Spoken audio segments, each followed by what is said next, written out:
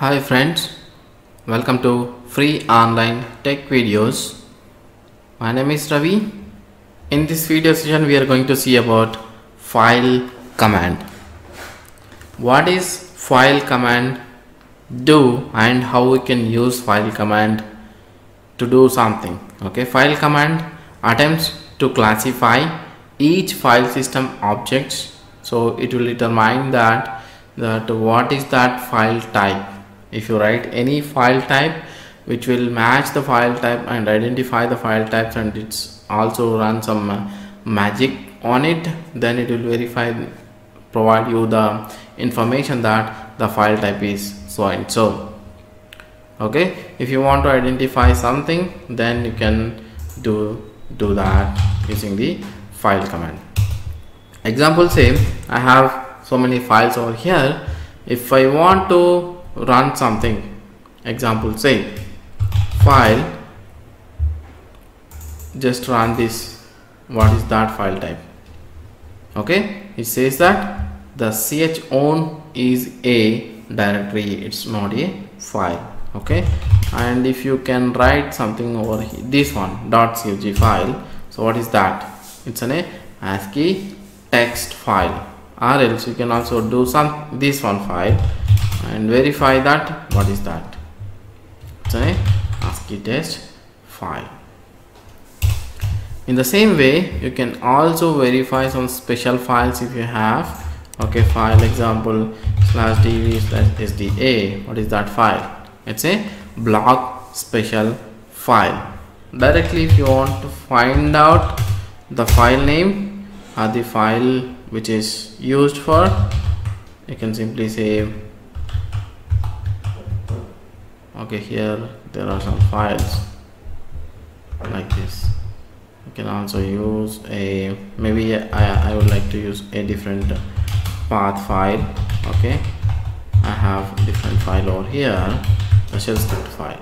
It says born again shell script. Okay, ASCII text executable file. You can also see some content on the zipped file using the file -z small z and provide you that path. So it will show you that what is that information. Okay, so if you have different files, example that here I have a test.r.gz file, then you can also see that whether it is what is that file and what is the content is there in that file. It will show you. So, the file command can also identify that special devices, any special devices there. Example, in my system I have special devices SDA. Okay, I have two partitions. Maybe what is that file says. See here, the first one is XFS file system data, which has this black size is so and so, and size is so and so, and what is the version directories. And second one is LVM partition. Okay, logical, it says Linux logical volume manager and its UID and its size, all the stuff. It can identify the detailed information about the file. You can also provide any other file using the -r, which will provide you in detailed information about that. Example, file -r/dv/null.